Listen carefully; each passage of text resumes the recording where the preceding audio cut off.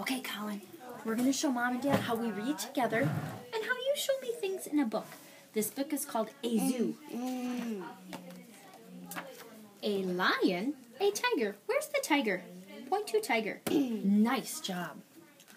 A monkey, a zebra. Where's the monkey? Show me, where's monkey? Yes, he's right here. That's the monkey. Good job. A giraffe, a bear. Where's the giraffe? Look with your eyes. Where's giraffe? Where's giraffe? Look with your eyes. Where's giraffe? Nice job. A zoo. Where's the lion? Where's the lion? Use your eyes. Nice job. High five. Good job. Did you like this book? You did a nice job. Thank you.